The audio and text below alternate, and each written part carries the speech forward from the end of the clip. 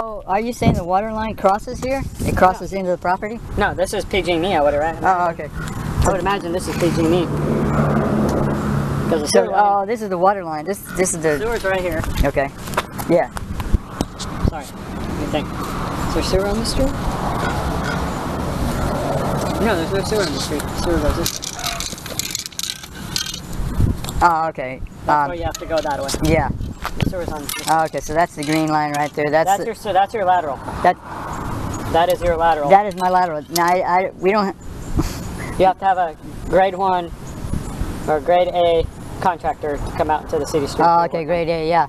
And so basically, do you know if they're requiring me to replace this line here? I do not know that. Oh, okay. All I am is just a mark and locate guy. Oh, okay. All I'm doing is just doing my job. Because I think they said the upper lateral. The upper lateral would be from that point onto your property. To the house, okay. Yes. And so what is this called, you know? Lower lateral. That's called the lower lateral, okay. All right. And let's see. So do you know if the water line actually, whatever, the drinking water line actually crosses that?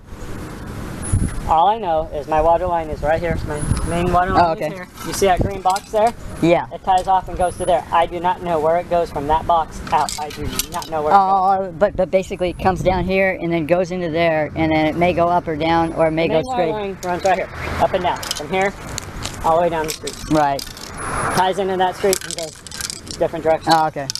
This one goes different directions here. There's the valve cluster there.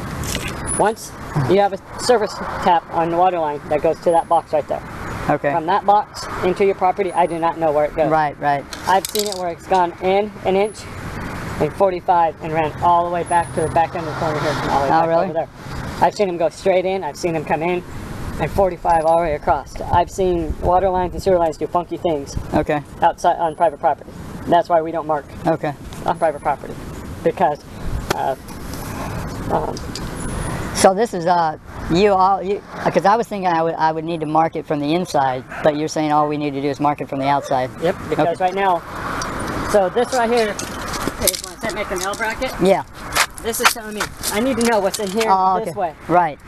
So if someone would mark, so it's like someone called a USA ticket for the intersection here, they would just mark the L shape here, go L here, and go across, make another L shape, and go on the other side, make another thing. And that's telling me I want to know what's right here in this intersection. Okay. I need to know what's all in this intersection. All right. Now, if I come out and you go, I'm just replacing my sewer line in front of my address, that means I have to mark everything from the front of your property all the way on the back side here, all the way down to the other side. Right, right. And that's why hence the white paint comes in, saying this is my proposed dig area. Okay. I want to know what's in this side. Okay.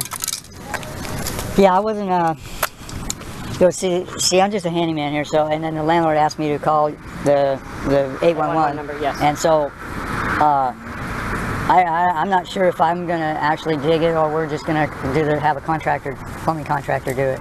So she just asked me to come out here and make sure that this is already done, but apparently the contractor has to ask to do this too. Contractor, now, since you called it in, a contractor, whoever you get to do the contract work, will also call in a USA ticket. Okay. The reason why is because the responsibility would fall onto you. Now, if a contractor came in and started digging, that thing, he'll get fined and you will get fined if they hit something. Like say if there's a main gas line or a main sewer line running through there, and you called it in, and a subcontractor came in and started working under your USA ticket, and they hit.